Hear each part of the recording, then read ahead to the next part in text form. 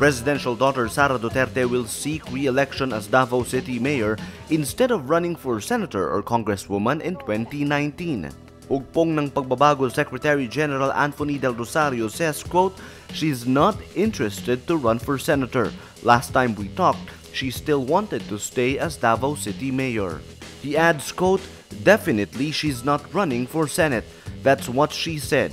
And she is saying she can't leave Davao City. There's so much she wants to do that she hasn't accomplished yet.